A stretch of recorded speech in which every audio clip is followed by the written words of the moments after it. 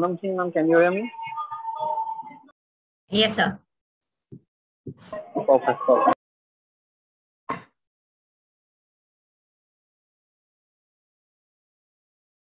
Good evening, Dr. Pandya. Yeah, we can hear you.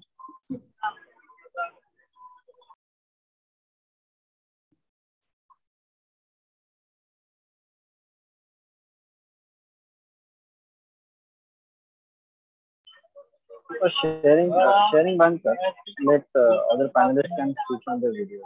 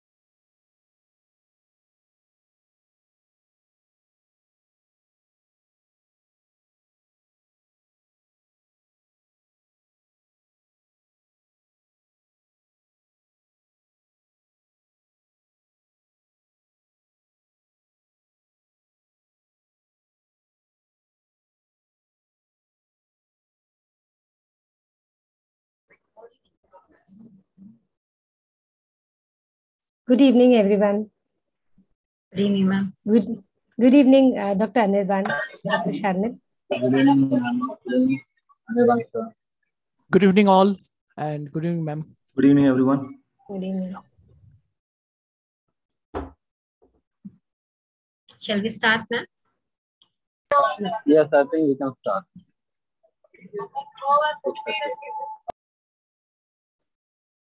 Good evening, everyone. Did you all know that back in the year 2006, Missile Man of India, none other than Bharat Ratna Dr. APJ Abdul Kalam, visited Switzerland on May 26. To honor Dr. Kalam and to commemorate that visit, Switzerland declared that day as their Science Day. Good evening, everyone. I, Shazia Khan, welcome you all to the session on Scope of IoT and AI in Entrepreneurship Post-COVID, organized under the aegis of Institutional Innovation Council by the Innovation Lab of V School, Mumbai, on the occasion of National Science Day. Every year, India celebrates National Science Day on February 28th to remember the discovery of the Raman effect by Bharat Ratna Sir C.V. Raman, and a discovery that also earned him the Nobel Prize in the year 1930 in the field of physics. India had been a cradle of science since times immemorial. There are numerous inventions and discoveries that India has given to the world, like Zero, Ayurveda, yoga, the buttons that we put on our clothes, ink, wireless communication, the USB that we use on our laptops and computers, fiber optics, just to name a few. We all are familiar with the names Covishield and Covaxin. COVID-19 has highlighted the importance of a sustainable future. Every year, National Science Day is celebrated under various themes. And this year's theme is Integrated Approach in Science and Technology for Sustainable Future. So this is the backdrop in mind that we look forward to on this day, National Science Day, this year, 2022. So in today's session, we look forward to the insights on how entrepreneurs and innovators can leverage IoT and AI in the post-COVID world. We are privileged to have among us two eminent speakers on this, experts on this field. I now request my colleague, Dr. Garima Sharma, to please introduce one of our guests. Over to you, ma'am.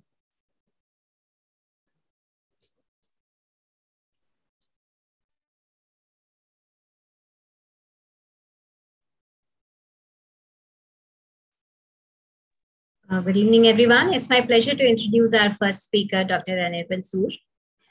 Dr. Soor is an associate professor working at Symbiosis Institute of Technology, Symbiosis International University. Dr. Soor graduated in mechanical engineering with distinction from one of the premier institutes of Maharashtra. He has received his master's degree from Birla Institute of Technology, Mesra, Ranchi, with honors. He also received a national scholarship in high school, and he started his career in steel industry. Later, he switched to academics. Dr. Soor has worked as assistant and associate professor in different parts of India, like Merit Institute of Technology, Indraprastha Engineering College, Delhi, Amity University, Noida, etc. His research area is micro heat exchanger design, micro lattice structure and its application, absorption refrigeration system, desiccant cooling, harvesting renewable energy using Internet of Things and machine learning. Sir has completed 4 projects funded by MSME India, National Institute for Research and Development in Defense, Shipbuilding, ISHRAE India. He has published a number of research papers in international and national journals and presented papers in international and national conferences. He has published 3 books and several book chapters. He's an active member of ISHRAE and life member of ISHMT IE India. We welcome you, sir.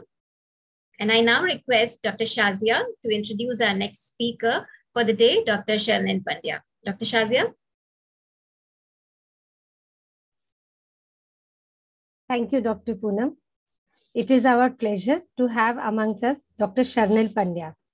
Just a brief glimpse of his, I should say, magnificent personality. Dr. Sharnil Pandya is an enthusiastic educationist and an active researcher.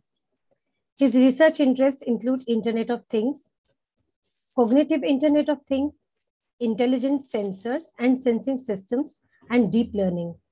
He has a special interest in interdisciplinary research and projects. He has published and presented in reputed international conferences, which were organized in China, Dubai, and UK. And Web of Science Index journals he has to his credit, and 3 published patents. He has also worked on a funded project as a co-investigator approved by Defense Research and Development Organization, DRDO, that is Department of Science and Technology, Government of India, worth 16 lakhs and 10 lakhs.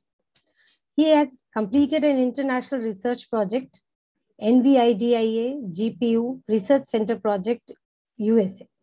He has guided and still guiding numerous undergraduate, postgraduate, and doctorate students from computer engineering and other disciplines.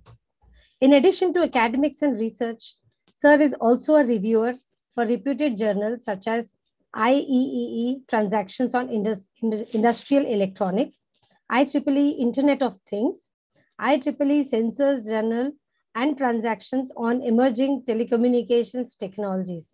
This is just a brief glimpse of Sir's personality.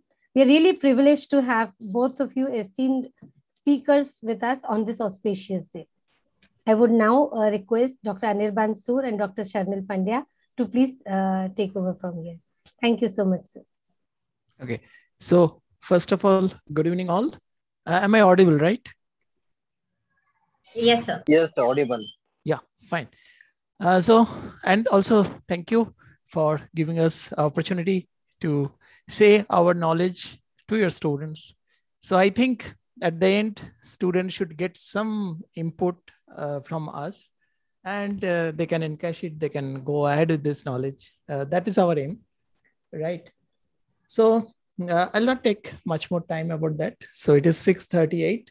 So first half an hour to 40 minutes, I'll take a brief view about what is the IoT, what is the Internet of Things, and why it is required in the market, and what is the current scenario, which is the thrust area where the IoT is required, and how AI ML will play with IoT, because these are interconnected, like IoT first. Then if I talk about IoT, we should know about something about the sensor, transducer, actuators. Without that, we cannot go ahead because, you know, basically we are talking about the Internet of Things. So the things like here also I am talking. So my microphone, so that is interconnected with the internet. And then you are getting my voice. How? So there I have one sensor in my microphone. So there it normally, absorb the sound and then it's convert in electrical waves, or that's a electromagnetic waves. And through that, through this internet, it goes to the clouds. And from there you have a receiver. So you are receiving this signal and there we have another converter. So that is a transducer. And there you have this speaker I have, and you have this microphone. So from which you are getting the my voice. So this is a basic example of Internet of Things. So see, just before the COVID, we don't know, did not have any idea like how the microphone or the speaker will help us to means. But now everybody knows this Zoom platform. Everybody knows about a lot of platforms at the Teams, Microsoft Teams, then Google Meets. So previously we normally use the Skype, but now there are a lot of such kind of platforms are come up, and then the backup is the hardware. Like we have microphone, we have this Bluetooth microphone, Bluetooth this speaker. So a lot of kind of things have come up. But thing is that what next? And what are there's a huge kind of market is going to open, so that the student can go there, student can encash those things. So today's talk will be that after this COVID, or this still now the COVID is there some part, but still that big elephant of the COVID, near out 90% has gone, 10% is still remaining.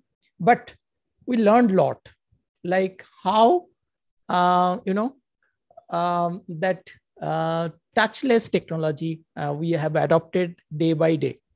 So, and that touchless means, yes, definitely we need some kind of technology so that our all kind of systems should be interconnected to each other. And like I'm sitting in Pune, the students are throughout the India, and I know somebody means maybe some of the world, they are watching these. So we all are interconnected through the internet. So that is the best example of IoT, right? So from here, I am going to start my, the speech, and it will be, there are a lot of such kind of, examples will be there. And I think you will definitely enjoy the session, right? So can you start now, ma'am? Yes, sir. Yes, sir. Yeah. Okay. So just one instructions to students. Sir has agreed, or sir wants this, that maybe the students can ask the questions, and he would look forward to, both of them would look forward to an interactive session, but just not to disturb the flow of thoughts that sir and Dr. Sharnil must be having. So I request students to just put their questions in the chat box, and sir will try to address all the questions, maybe towards the end. Is that okay, sir? Yes. And definitely, yeah. And you can write in the chat box also if you want. So yes, we definitely reach to you and try to, Okay, or try means best to solve your queries. Right. Thank you, sir. Well, let's start the session. So I'll share the screen first.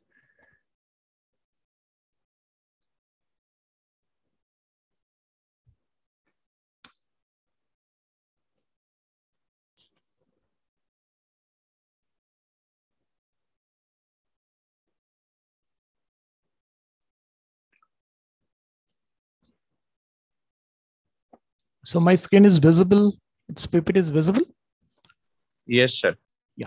So let's start. So already that nice introduction has been given by both of ma'am. So thanks for that.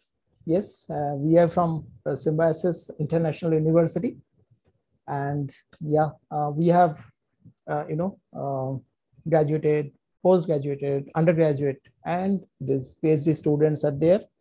And like I have 7 students right now who are working and a lot of so different kind of projects are doing. So see, our PPT we have means created in such a way that first part I'll cover.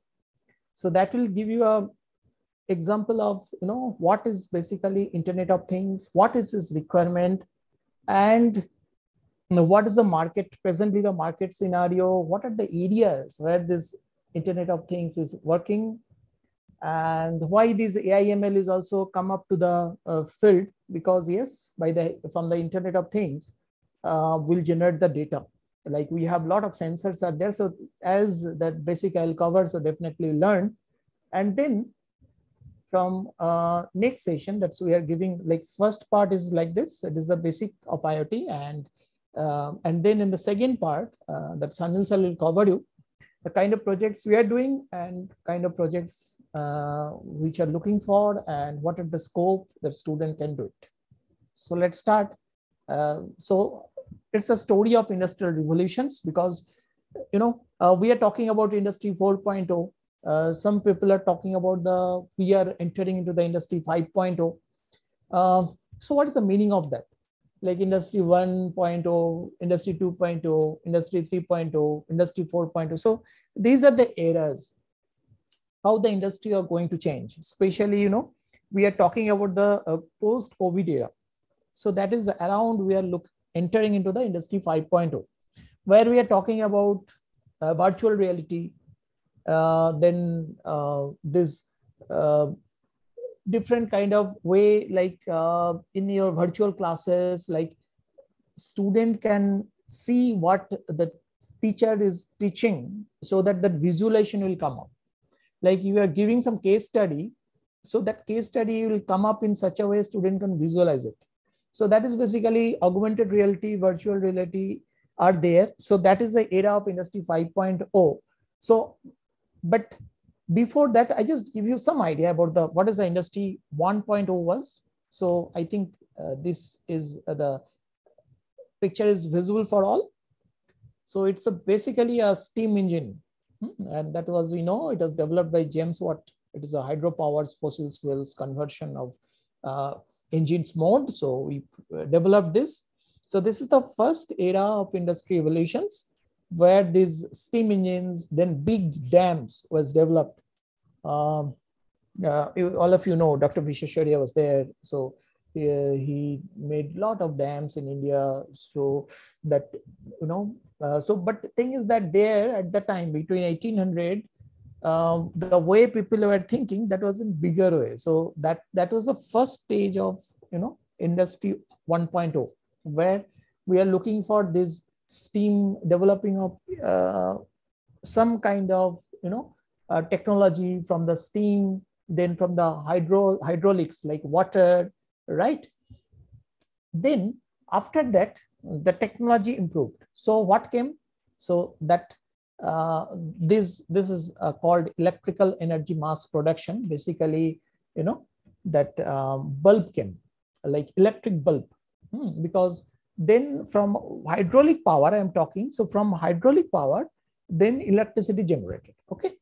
So once the electricity was generated, so now what required at the time, we needed to develop such kind of instruments by which we can glow our surroundings. Okay.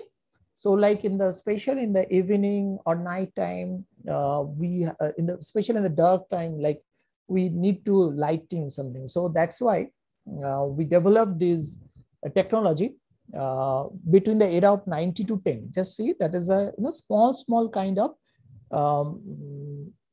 instruments came up, like different kind of bulb, then filaments, then the cover. So all those, and that stated the mass production, like huge requirement was there. So you could not develop a single one. What we need a mass. Like at a time, you have to develop 1,000 bulbs, 2,000 bulbs. So such kind of technology we need. So people develop those, right? So as per our requirement, the technology are going to change step by step. You just see. Then come to the third part.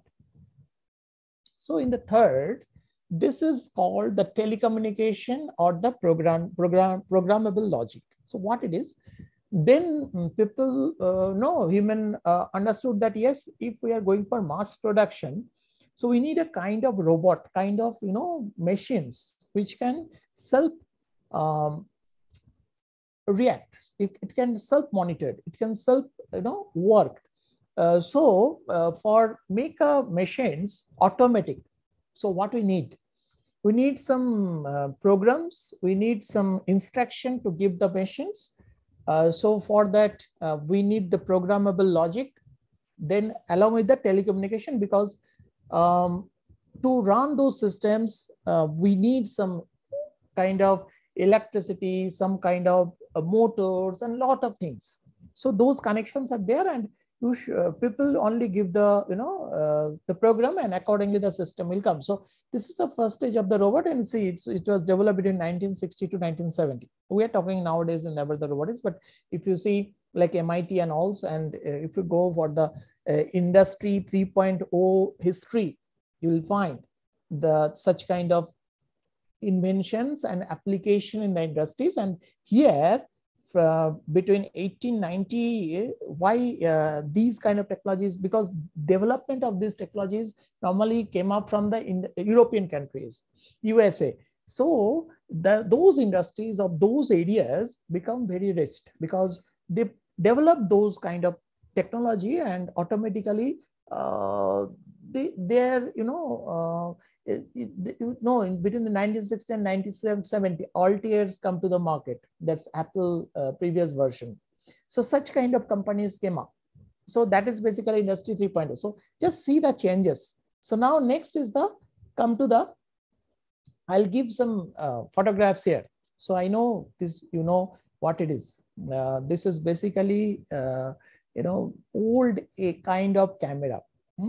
Those are called the analog cameras. So it's a film and we click it. So then there is a lot of process. Like after clicking of these photographs, you don't know how is it, because then we have to send it to some developing lab, photo lab developer. So they will develop it, and then so it's total time of clicking of photographs and getting the photographs. It's take 15 to 20 days. So people are not waiting for so many of times. So then nowadays these cameras has been nowhere in the world. It has been totally replaced by the digital camera, where by a second you click it and get the photographs digitally. So if you like it, you can keep, otherwise you can delete. Again, you can click it. So see the way the systems are going to change. Then another example I'll show you. This is the kind of keys. So previously we have, but now last one, this is a remote control key. No need to touch your car. You just press the button and your car will be open, right?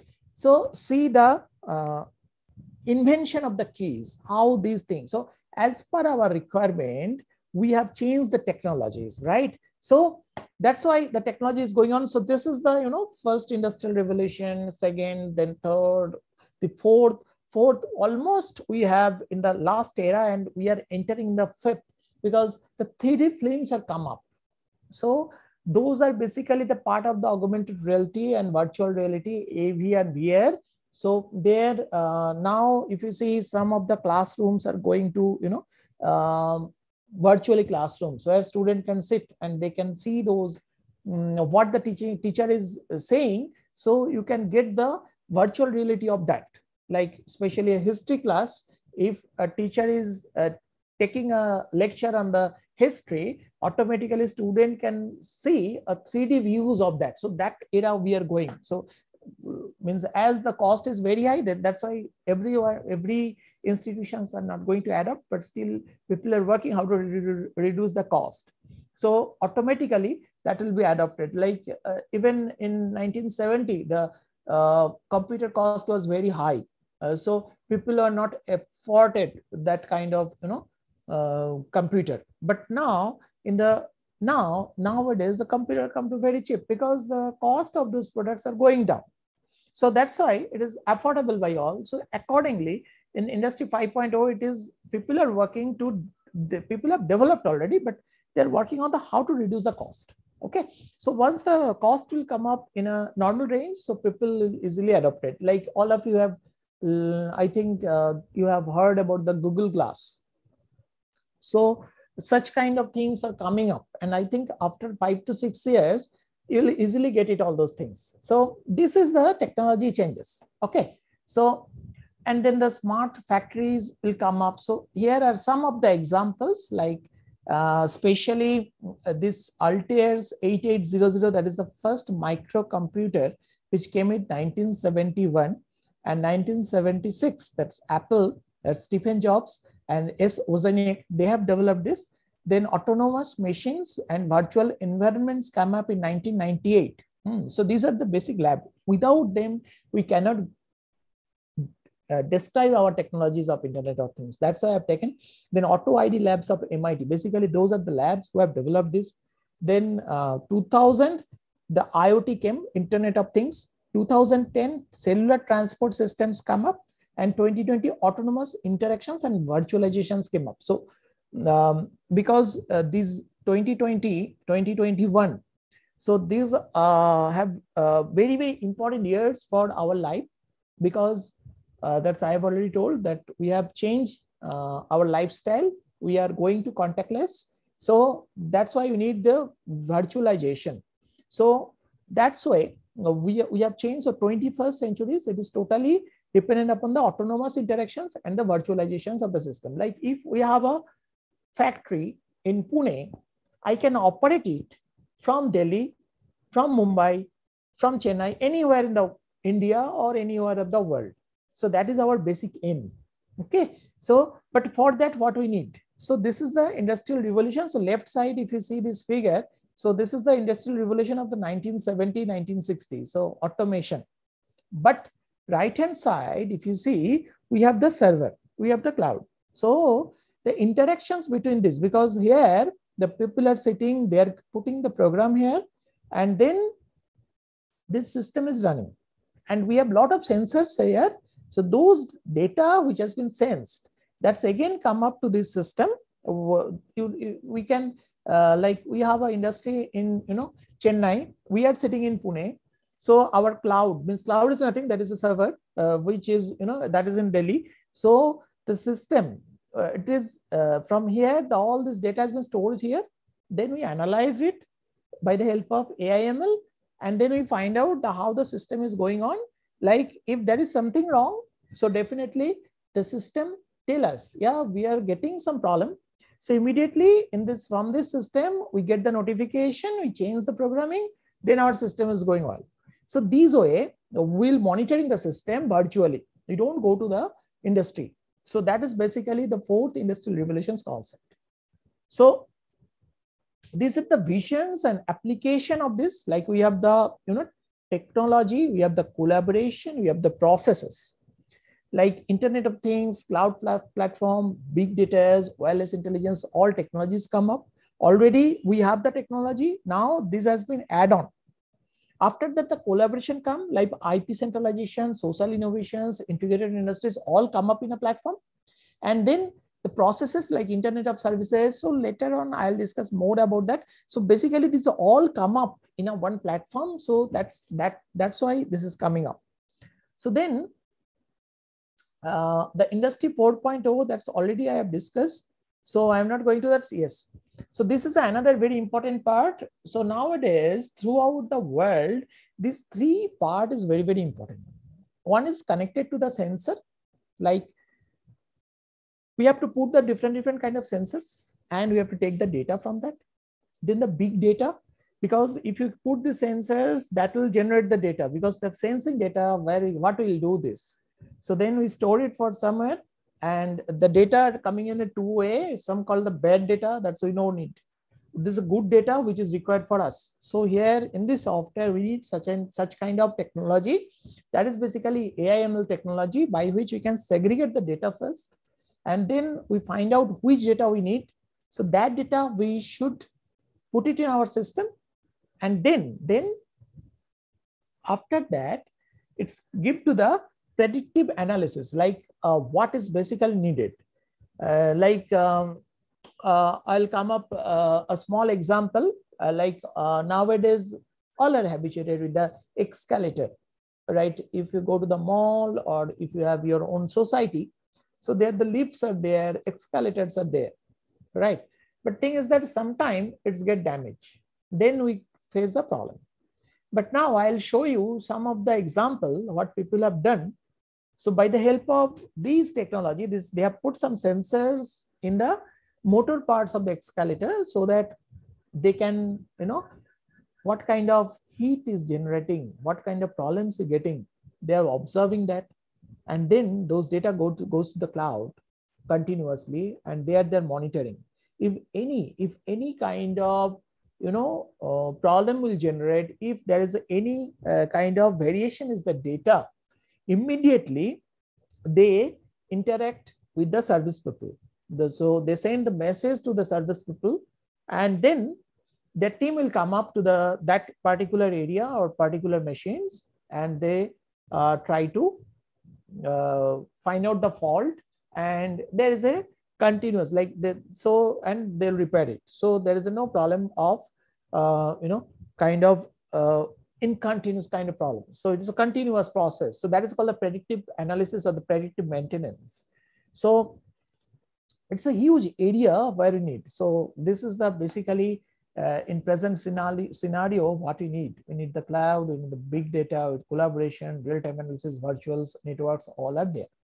And here also another evolutions is there in the how the data storing of the data has been generated, or that how the data storing of the data has been changed. The technology for storing of the data has been changed. So you can see in the old age, the people will store the data in the stone only. So they will draw something and there they'll store the data. Like if you go to the Ajanta Ellora, you can see it. So there basically people have draw something, but basically they've stored their data.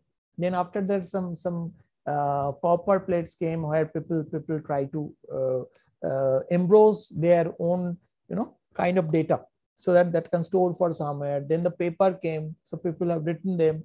Then the book came up, so people the publishers typed it and then published those books, so that the data for stored for few years or the thousand of years, so that anybody we want, like in our research also, if we need.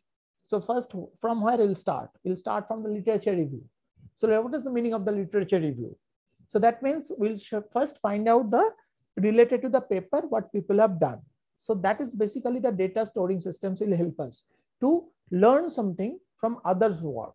So then for storing of the data, we means people develop the floppy. Nowadays, nowhere the floppy is available because they have a very limited capacity. It's 144 KB and maximum to 256 KB, not beyond of that. Then come to the CD came, that is also now obsolete. So the CD has also around 1 MB, 3 MB space. And then come to the DVD, which has a 1 GB, 2 GB space. Then come to the pen drive, that is a 64 GB, 34 GB, or 256 GB's area. Then hard disks came. After that, nowadays, if you want to purchase one computer, so they will give a virtual memory with it, right? So that is called the cloud memory, and they give you around 256 GB or around sometime 1 KB, 1 TB cloud space to you for your lifetime. So you can store your data there, and whenever, where are you? Like you are giving your lecture right now, like in somewhere, or you are working somewhere, you need some data. So no need to bring your laptop with you, as you have purchased the cloud area. So there you can store it, and by that internet, you can download your documents anywhere. No need to store in the data in the hard disks and all, right? So this way the technology are going to change, right? So these 1, 2, 3, 4, 5, 6, 7 without cloud, only 10% of the data will stored, but now on the cloud came, 90% of the data are storing on the cloud. So these way people are, the technologies are going to, in the cloud, there are a lot of development is going on. So how to compress the data so that it's minimum space it is required. So a lot of technologies is coming up. So now you see 2005, when people will go for a festival, or if they attended any festival, so they just go and attend it. But nowadays everybody go there and click their photographs by the help of this digital cameras and all. So how our technology means we are going to digitized. So that is the thing. So step by step we are going to the digitize. So this is the digital era, and everything is going on the digitalizations, right? So just I'll show you another example, like how we are talking about the users. Like if we have any kind of technology, so if we bring any product in the market, so what is our aim? Our aim to capture the customers, right? So see how one product here, a lot of products I have given, like this is a black and white TV, then color TV, then tape recorder, then modem, then your tab, and yours this mobile. Then when the Facebook, Twitter, these all are kind of platform which came up, the digital platform, these three. So you see when the TV came, so for getting a 50 million users, it take 38 years. Then when this tape recorder came, it's take 13 years to capture this 50 million users. Then modem came, it's captured 4 years, because step by step people are going to digitize. Then mobile came, or tab came, that's come 3 years to reach the 15 million users capacity. Then when this Facebook, Twitters, and this Google came, so it's take 1 year, 0.75 and 0.25 years to capturing the 50 million users. So just see, if whatever the product you are going to develop, right? So if it has good market capturing capability, so people will easily, act it. People will easily adopt it, right? So that is the way we have. So this is the, wireless intelligence, Industry 4.0, smart clouds, distributed manufacturing, ERP systems, collaborative IT solutions. So all are there, which we need. So I'm not going to dip in this part.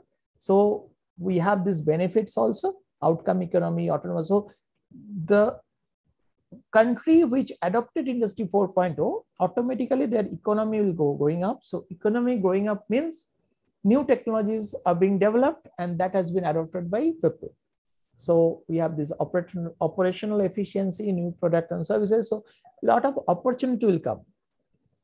Outcome economy, autonomous pool economy, all are there, right? So now I am coming to the IoT, Internet of Things, what it is, because this is today's topic. Because Industry 4.0 without IoT we cannot survive. So you can see this. These photographs.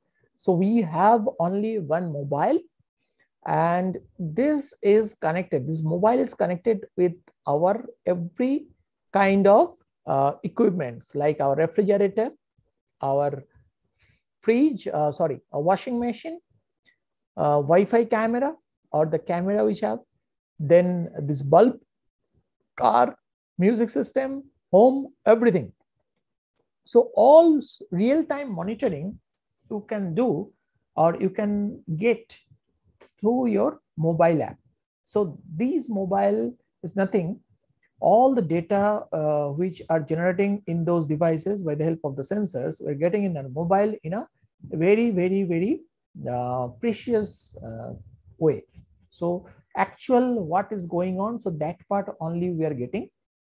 So this is called the Internet of Things. Things means like devices. It's maybe a car, maybe a bulb, maybe a camera, maybe a washing machine, maybe a refrigerator, maybe a fan, any devices. When it's been operated through your mobile or any app, then we are saying that it is the Internet of Things. That means your devices is connected through the internet, right? So that is a basic definition of the Internet of Things.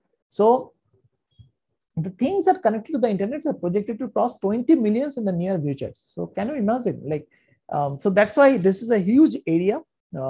Every products are going to connected it. You can see nowadays if you see the ad in the anywhere, so internet connected car are available, internet connected bulb are available, and we are using the smart watch, smart bulb, smart fan, smart refrigerator, smart ACs. So all at the smart means what the real time data is going on there. So that has been monitored by your app or the mobile. So then your system become a smart, and it's a two-way. You can send your requirement through that, and the system will give its requirement to you. So both way it will interconnected, right? So that is basically Internet of Things. So it is a human versus machines and machine versus human, two-way.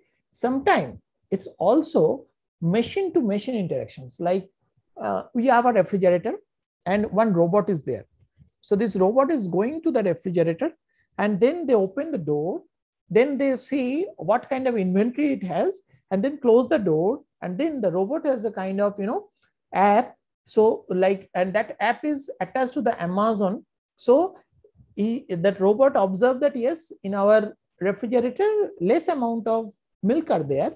So he immediately, that robot immediately put his order to the Amazon, and the next day or the whatever any app, and from there next day that milk came to our room in our house. The robot goes pick that milk and put it inside of the refrigerator, right? So that is called machine to machine interactions through the internet.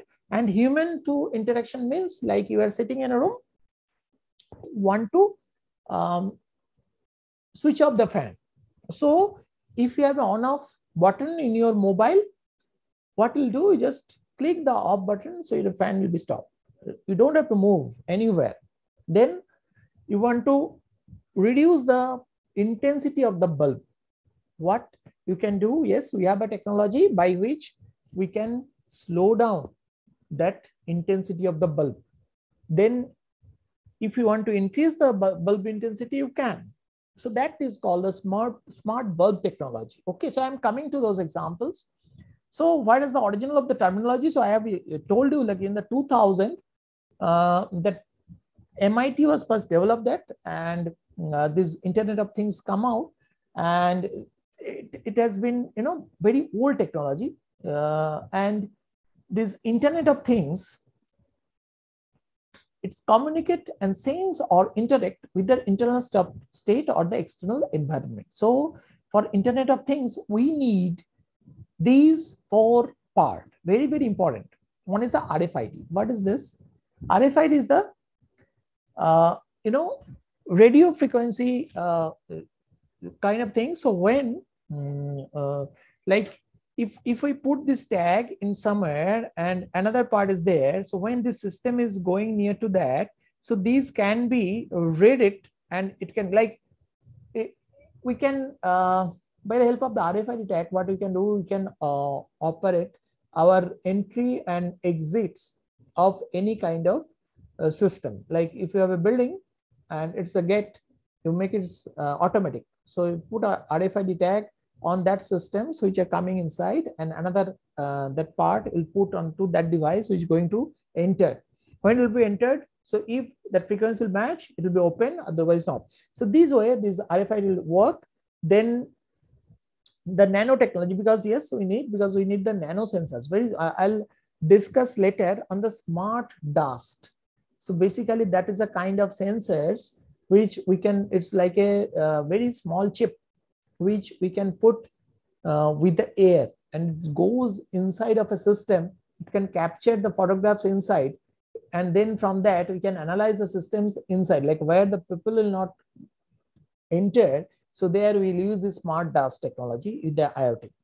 So then come to the sensors. So without the sensors, this IoT cannot sustain, because everything, like if any system you want to make it smart, to make it connected to the internet.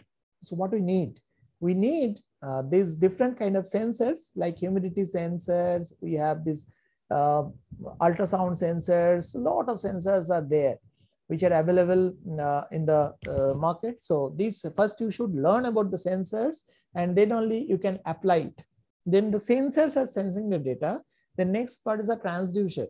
So that data should convert into the electrical or the electromagnetic waves, and then that goes to the internet. So transducer are there, and then when the data came back, so then we need some operations. So that there we need the actuators. So that is the part we need: the sensor, transducer, actuators, devices, and also main important part is the smart networking.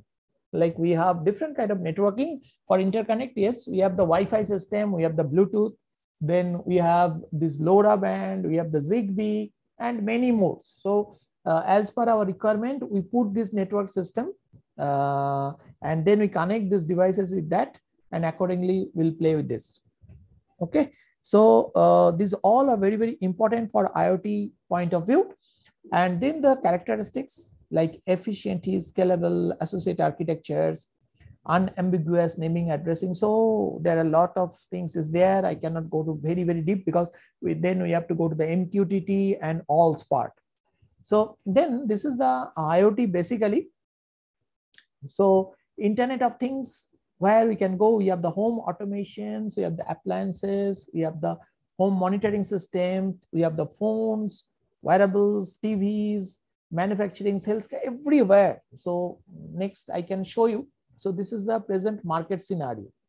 So 40% of Internet of Things market has been captured by manufacturing industry. So there people are using a lot, because manufacturing industries, big industries, they have a huge capital, and so they have scope to invest in research areas. So they have already invested. So and they that's why 40 to 45% of manufacturing industries, they have adopted this IoT technology. So huge scope is there. Then the healthcare means I'm coming that part also, like as remote monitoring systems is required for healthcare areas. So we have like a very, very present example I can give you.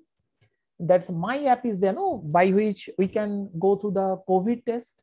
So see, these a small kind of sensor is there, and you have to put one drop of your blood, and your blood's count and everything has been detected by that sensor, and the data will goes to the web, and from there the all your blood's sample data that you can see in your mobile phone. So that is a basic example of this Internet of Things used in the healthcare. Many more are there. Shanil sir will also discuss on those points. Then the retail, Amazon, Flipkart, all have come up to the market. What you have to do, you just check the requirement in the mobile and you give the order. You don't have to go to the anywhere. So from your mobile, you can give the order, and then that order placed, and next day or after giving a certain time, that product come to your house, that has been delivered. So the retail, we need many because only 8 to 10% market right now has been captured. So lot of areas are available where we can go for the retail kind of things, especially after COVID. Law in education areas, so lot of online courses have come up, like Coursera, EduX, then many more, even this NPTEL, SWAM courses, many more courses have come up, plus a lot of virtual others companies has come up also, and they're giving you very good kind of courses to offer to you. So that's a very big market is going to create nowadays. Even after 10 years, you can see 50% students means like if a student is going to graduate, so 50% credit of him will be teaching by virtual platforms, and 50% will be offline. So that is the way we are going. So that like the whatever the teacher is teaching in the MIT, Massachusetts Institute of Technology, you can access that part. So if you require, you can join their course. You can. So that is a big platform for virtuality, and there the people are trying to makes the virtual reality or the augmented reality with this online teaching platform, so that you don't have to go to the lab. You can get your lab in your home. So that is the way the market means people are working, and very soon that kind of technology will come up. So huge area there for people who are going for a new entrepreneur. So lot of developments are there. And the security, still very few part of the world has been secured by the help of the internet. So the security areas, like it's maybe a home security or maybe a society security, maybe a office security. So everywhere the security is going to smart very soon. So only 7%, 7 to 8% market of security has been converted into smart. So huge area are available where you can think to this area. So you can go for as an entrepreneur, right? So here is the IoT for healthcare. So this is the how the retail is going to like. This is a concept. Like if you go in any shop, so there it's a big kind of shop, like any kind of DMart or Big Bazaar, whatever. So you don't have to touch the product. If you have a mobile, so if you just scan those product and the cost of that product, you can get it along with that what is the offer is going on, right? So even you don't have to go to that shop. From your mobile, you can get a virtual reality of that shop. Like a theme will be there, just you are entering, and then like each and every rack, you'll go virtually, and there you get the what is the offer is going on, and then you can click on that. So your order will be placed, and next day you'll get the deliver. So that is the way the retail things is going to change, right? So huge thing is there. Then in the manufacturing, so you can see everything is operating through your mobile and or the tab, and you are getting the real time kind of information from the machineries. In the healthcare also, like what is the condition of the body, what is your blood sugar, what is the pressure, everything can be monitored remotely by the help of these IoT healthcare units. So this is the huge area where the things is there. Then this is a smartphone. So these are the 4 area where we should think. So security means biometrical and the facial recognition lock, remote sensor. So you can see this biometric and the facial recognition locks are available nowadays. The cost is around 12,000 to 15,000. So that's why people are not using very frequently that. But if it's come around 1,000 to 2,000 rupees, so definitely people can think. So that is a good area. I'll show you later some of the things. So this is the present scenario. Now you can see how that graph is increasing. So very soon this IoT will covered all of the world market in different areas. So, and this is the way how the people are going to adopt this technology. So there is a very good slide, means blog is there. So that is the analyticsvidha.com. So YouTube videos are there. So we don't have the time right now. So I can show you how the these examples are. They are explaining very good way with the YouTube videos. So you can get this idea, like smart appliances, smart energy meters, wearable devices like smartwatch. Then this different kind of like Bluetooth speaker, then Bluetooth headphones. So there's wearable devices are there, and then connected cars like smart cars are there, then smart healthcare devices. So that is there how the market is going on. So this is some application. So first is this ATM, automatic teller machine. That was the first IoT developed things. So why it is IoT interacted? Because if you get the money, or if you withdraw the money from the ATM machine, so immediately you get the some messages, you'll get it, right? So that is the first things. Then web application, the smart meters. So this is a meter. So meter, like it's maybe water meter or maybe, electric meters or the solar meters. So no need to put this kind of meters. The meter is in your mobile. So whatever the monthly bill will generate, you can see it here with your unit and all. So no need to go to there. So, and from here, you can directly pay the amount. So that is the concept of the smart meters. Then digital lock. So this is the concept of the digital lock. So you just bring your mobile, scan it. So if it will be match with your face recognition with this, so automatic door will be open or not. So, and there will be some security key you can put, password you can put. So if you get it, or your thumb impression you can give it. So if it will match, so then only this lock will be open. This is the concept of the smart dust. So see the nano chip, so which we can flow inside of the system. So here is smart healthcare, smart vehicle, and then that goes to the inside of the machineries or inside of the areas where, like, anywhere to measure the chemicals in the soils or diagnose the problems in the human bodies. Like if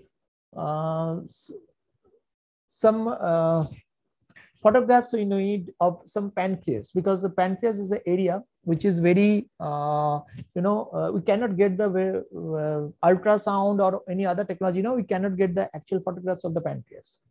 So how we can get? So we normally put these microchips through a capsule. It goes there and it's take the inside photographs and then come out.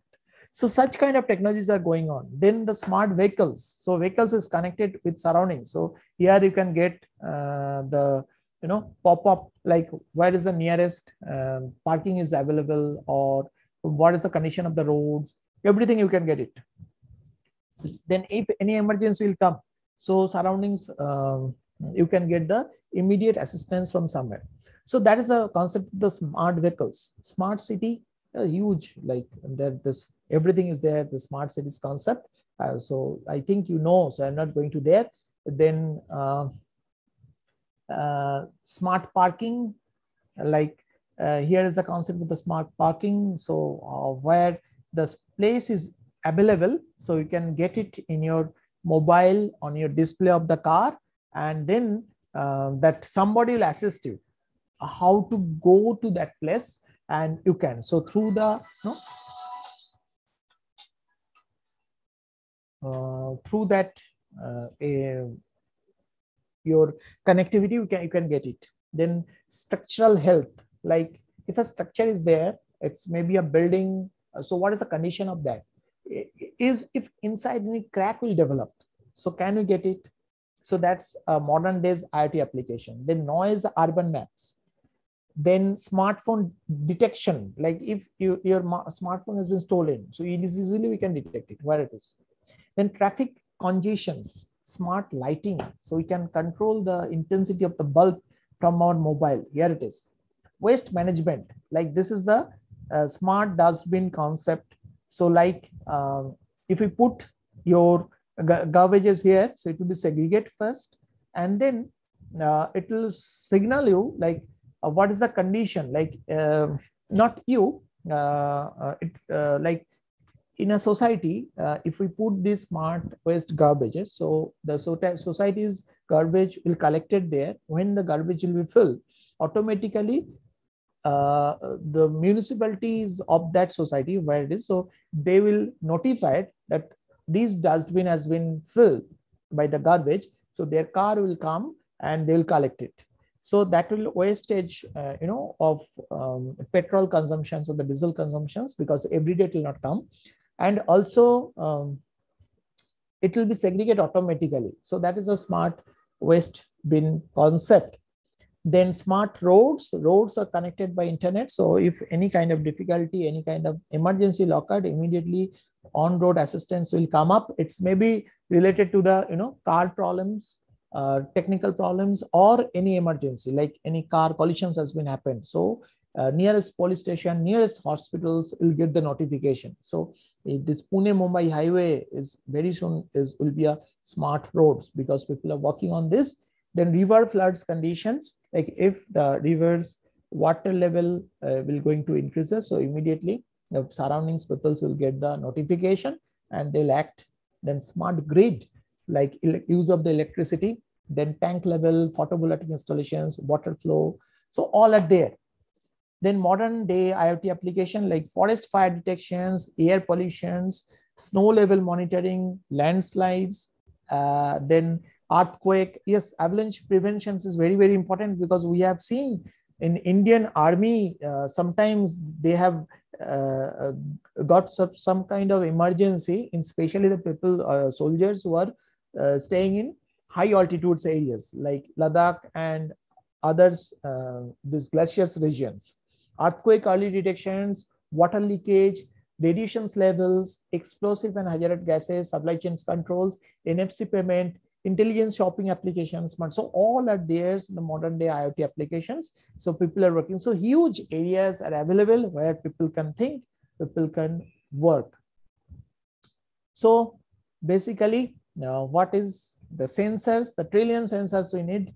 Smart systems, billions, applications, millions. So this is the way how the IoT is going on. And IoT enables like implementations, connectivity. Yes, I'm talking the Zigbee, RFID, LoRa. These are the network we need as per our requirement. Like if we're going for the smart road, so at least 35 kilometers we have to cover. So there the Bluetooth or Wi-Fi will not work.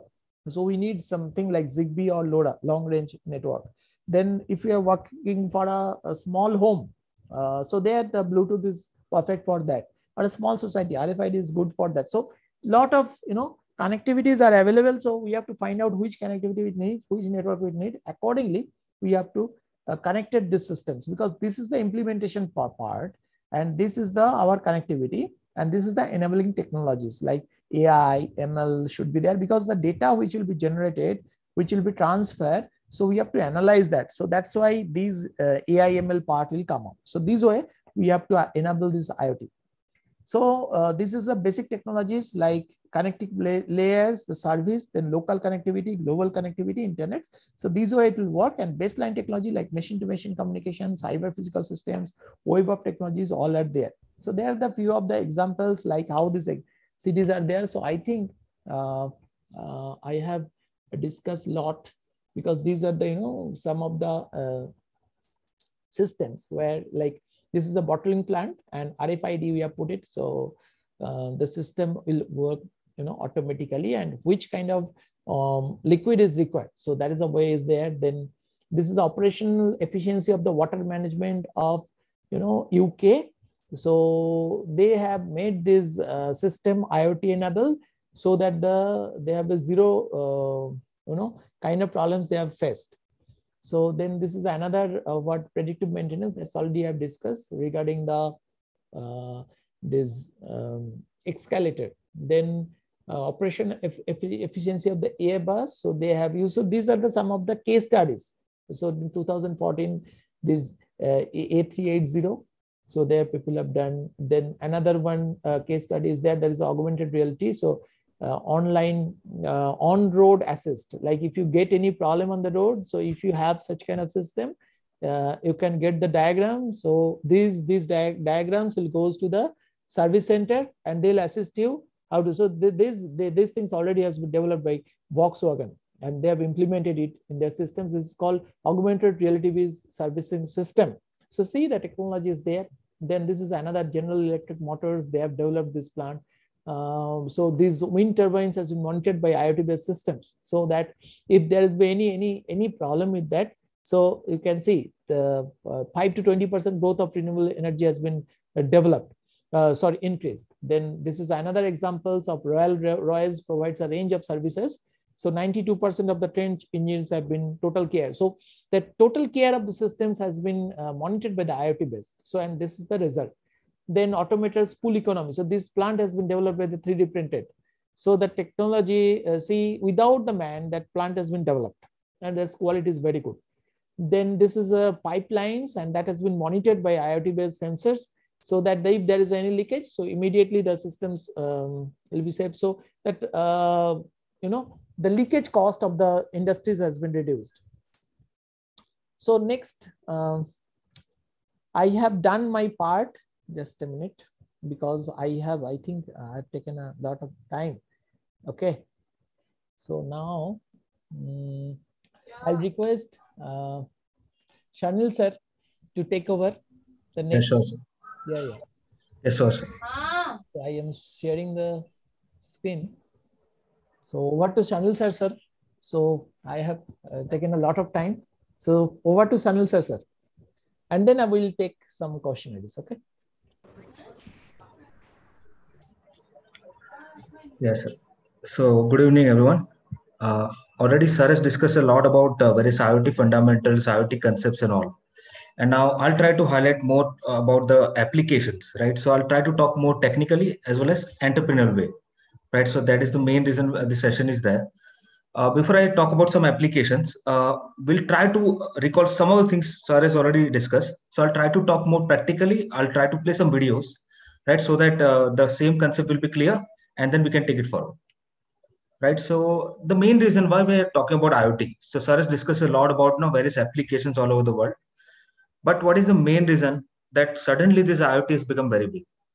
So if we compare now, as we are in 2022, right? And if we compare 2003, so 10 years back, 10, 15 years back, if we go back, then our actual internet usage was very less. So in a particular home, only 2 to 3 internet devices were there. And nowadays, if you remember, everybody has 2 smartphones, right? One laptop, at least, one tablet, and then there is Alexa, Google Home, and that different gadgets are there at home. So average family, if I talk about one person, then per person, internet connectivity requirement is 7 to 8, which was only 2 or 3 right before 10 years. So that is also one of the reasons that IoT is now becoming a very big field, because everywhere connectivity is only possible via internet, because there is no other option. There are technologies like sir talk about LoRa, right? So LoRa, one gateway can cover 25 to 30 kilometers in particular region, but that is under research and still a lot of work is pending. So it will take 5 to 6 years. It will come to India. So currently the option we have is internet only. And as per very well-known company called Cisco, right? By 2020, so we are in 2022 currently, 50 billion devices are connected to internet, right? So many devices are already connected to internet, and now we can see almost doubling this figure day by day, right? So before I go forward, I like to play some videos. So actually, before going to classroom, what I try to do is I try to implement the same technology myself, so that right I can tell I can share my knowledge with students. And sometimes what happens that we have very good idea. So if I talk of entrepreneur point of view, sometimes you have terrific idea and you think that if I merge this technology with this, right, then this will be very successful.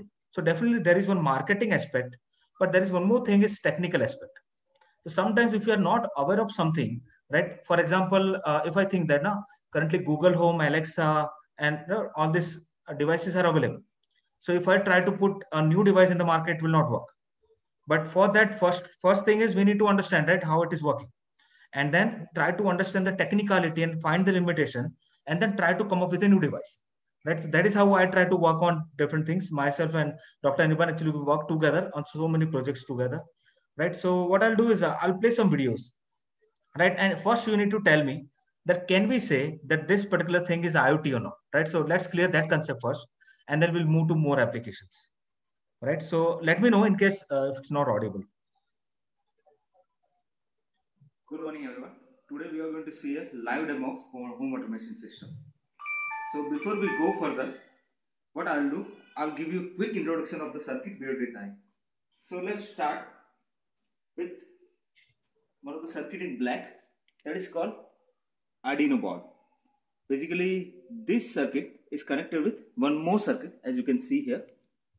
That is a Bluetooth adapter. So what we are going to do using Bluetooth, we are going to control home appliances.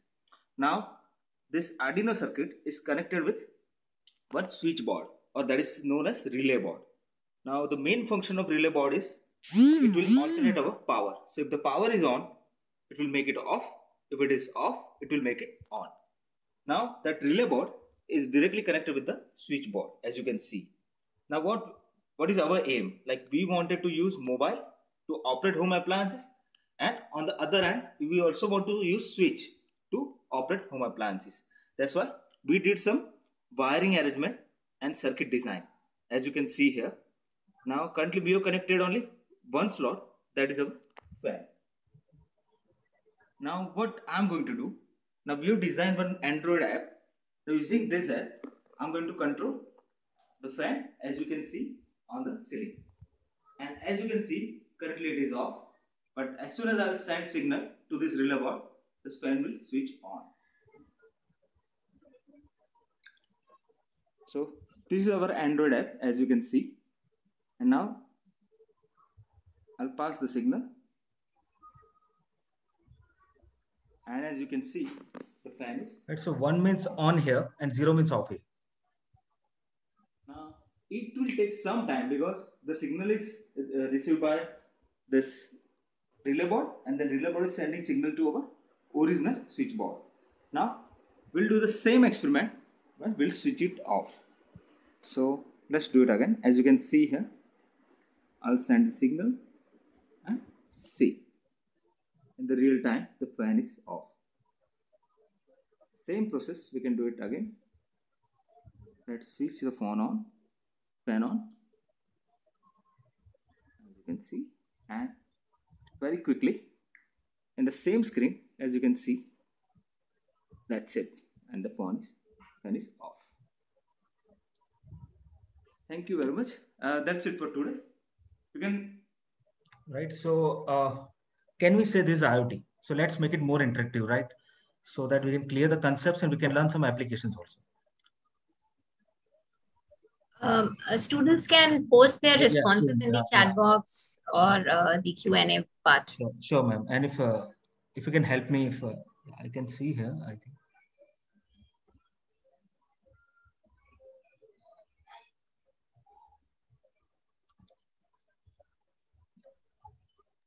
I think students have taken that advice that we will have questions towards the end.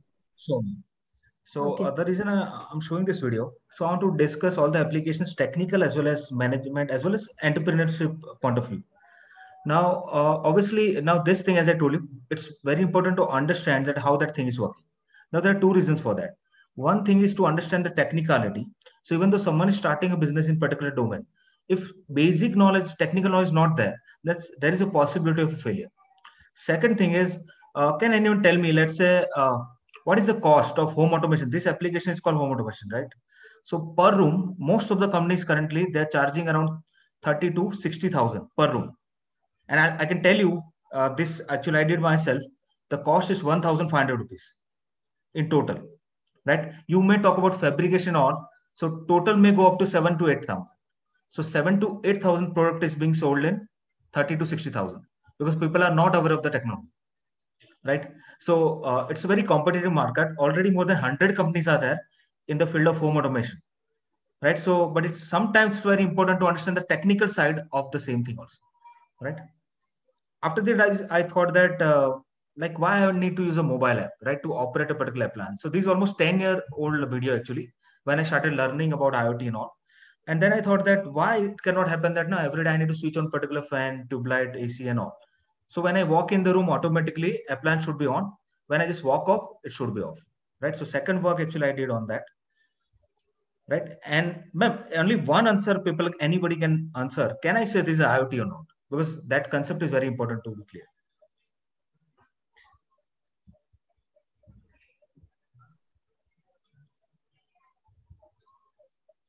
If anybody can even write in the chat.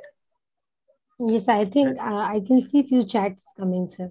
Yeah. You can see the chat. So we have no. a couple of. Yeah. So one said yes, and other two. two. Yeah. Two are saying no. So why no? They are not allowed to unmute, right? So they cannot speak. They cannot unmute, but they can write if they want. Okay. Yeah. So Sobit, can you tell me why no? Yeah, in a single lineup. Yeah, not connected to internet. Let's say if it is connected to internet, then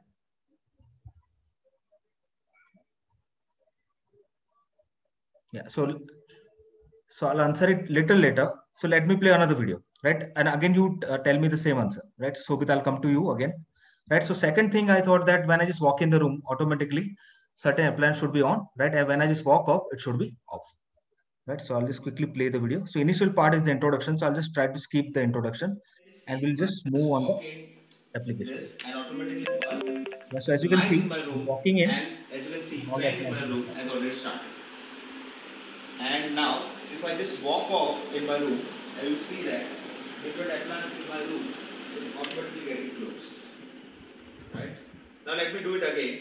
I'm again coming back, and if you see that automatically, based on the motion, bulb, fan, and light is automatically starting. You can see that bulb is blinking actually because it just toggles the power, but rest of things will remain as it is. So this is my today's demonstration. So as you already know that I have a dream of building my own smart home. Right. So now, Sobit, again, same question to you now. Now it's connected to internet. I have used a sensor called PIR, so which can detect motion, right? So it is detecting my motion, and accordingly it is working. So it's IoT. You are telling. Okay. So it's very important. That's why I'm discussing this. That anything that is connected to internet is not IoT. So there are some rules to be followed.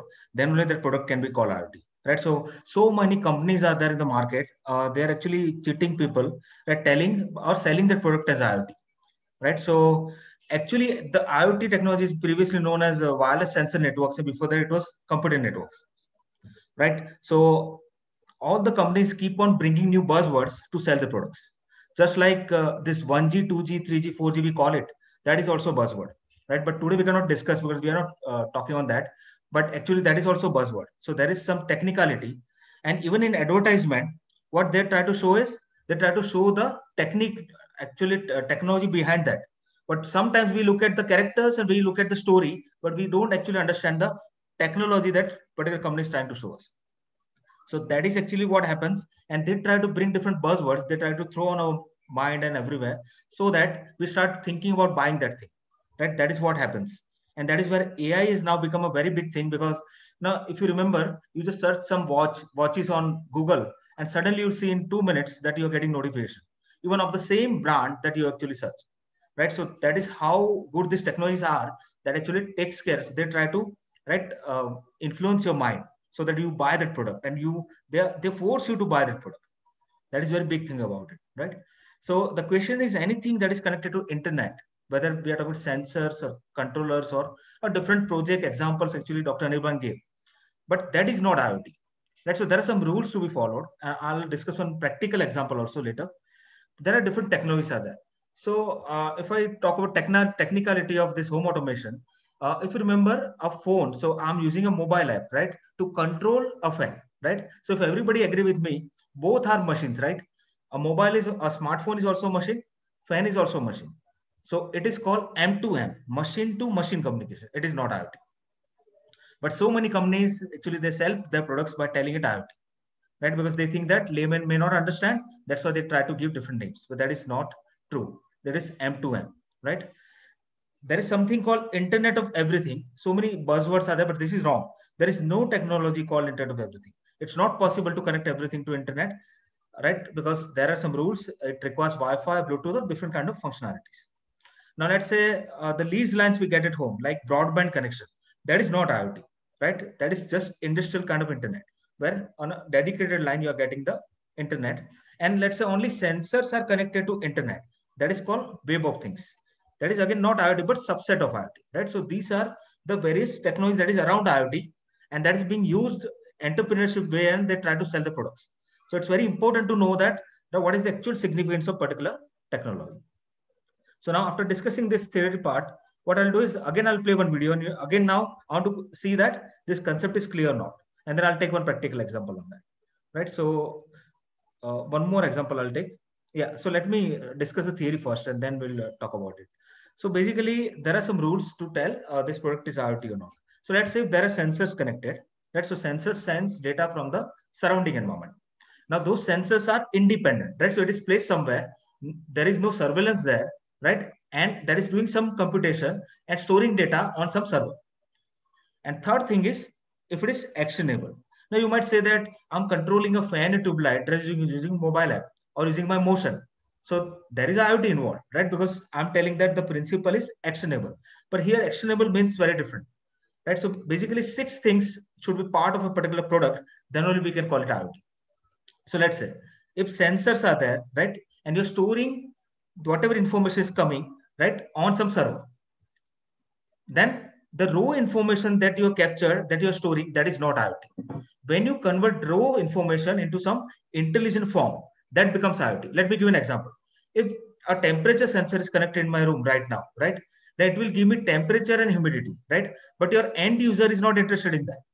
End user wants to know using this that what kind of weather is right now. So whether it's sunny, whether it's rainy, there is a possibility of thunderstorm, right? So this kind of information, intelligent information we want. So when raw information is converted into intelligent form, it becomes IoT, right? I'll show a practical example of that also, right? So after you analyze this raw information, then only it becomes intelligent. And when we share via some web or mobile app, so web interface or any mobile interface, if that is used, then it becomes IoT, right? So I'll show that practical example, and then I'll play one video and you have to tell me that it's IoT or not, right?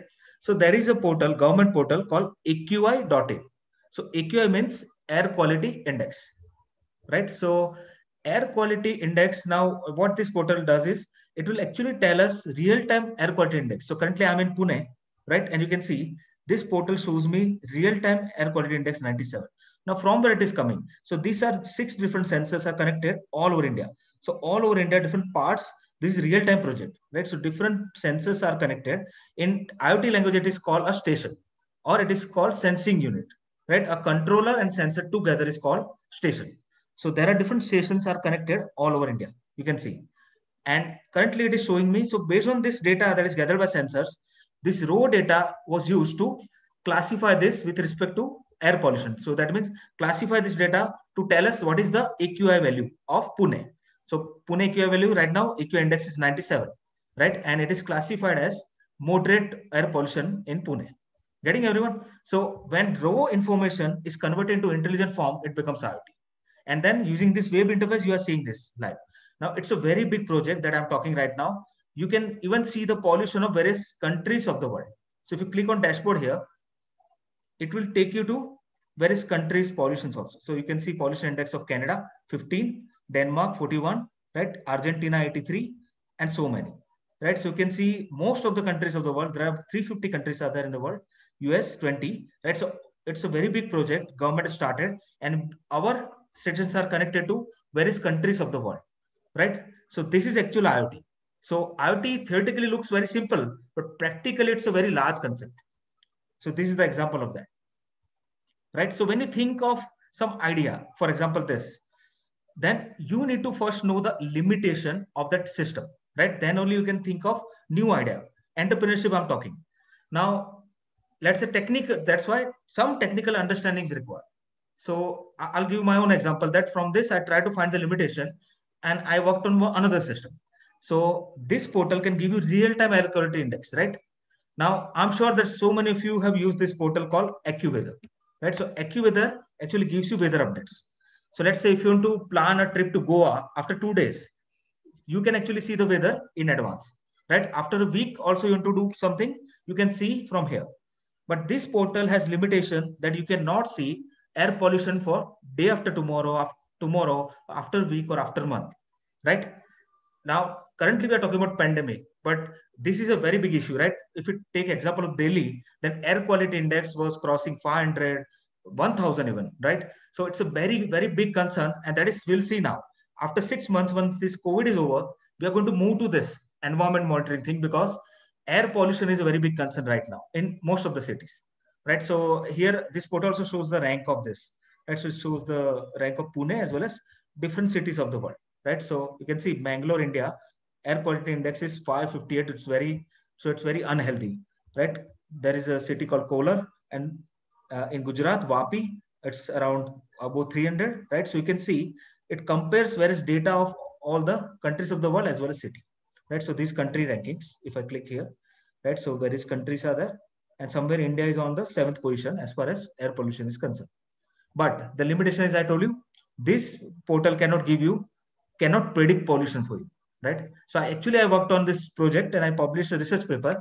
You can find more details there if you search air pollution prediction, right? And if you just write my name, and you will find a publication in a journal called Sensors, right? So it's a well-known journal in the area of IoT. It's actually in the world, it's top 5 in the world, right? So you can see some students worked with me. So how to predict pollution? So we build a portal called Pollution Weather, which can give you pollution for tomorrow, day after tomorrow, or after week, right? So it's very important to know the limitation of existing system so that you can come up with a new system, right? So this is technical point of view as well as entrepreneurship point of view, that you need to know some details so that you can put up a new idea, right?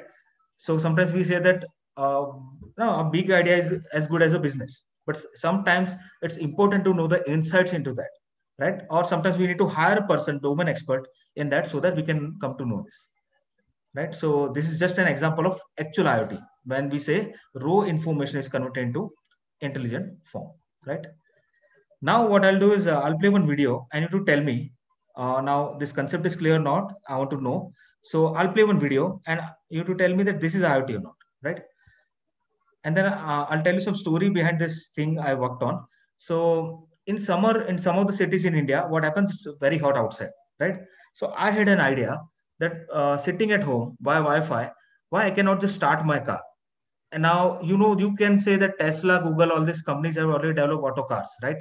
And it has all these facilities. But in India, we still drive 70% people drive manual cars. So 70% people is around 100 crore cars are still manual. And now we are talking about electric cars. Already Dr. Anirban discussed that concept. It will take 10 years time, right? Coming into India and various countries. So still we have manual cars. And how to find solution for that, right? So my idea was using Wi-Fi to start the car, right? And I'll switch on the car, switch on AC, and after 15 minutes I'll go to my car, right?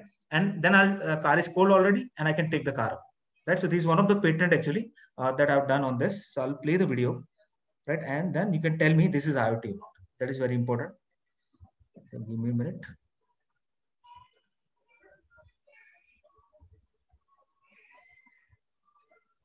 Close to the circuit, you can see that blue light is blinking. That says that the power of the car is on, and the features that actually requires power. Sorry. Yeah. Close to the circuit, you can see that blue light is blinking. So actually that says that the power of the car is on, and the features that actually requires power now can be operated. Yeah, so that's about the music player. Similarly, I can switch on the air conditioner of the car. So right now we cannot really feel, but if I click the air conditioner, so and the car has started becoming cold. So as you can see, the AC of the car has started working, and if you see here, my hair is a little bit moving because of the air of the car. So that's about the power feature of the car, that is air condition. Now next thing what actually we can do, we can actually operate the whole car. Basically we can start the car using a power, the same way. So what I need to do, the already power is on, so I can actually start the car. So you can hear, the car is actually started. And do not make a mistake, we have put the car in neutral. If it is in the first gear, car will start moving also. So it has happened when we were actually experimenting. It should not happen when you are actually trying. So that's why I always repeat, do not try it at home without an expert. Okay. So we are done with starting the car also. I'll keep the car on for the noise you can hear. And now next thing what I'll do, I'll switch on the car horn. So if I release the button, you can actually hear the. Just a second, I forgot to. You can see the horn of the car is actually working.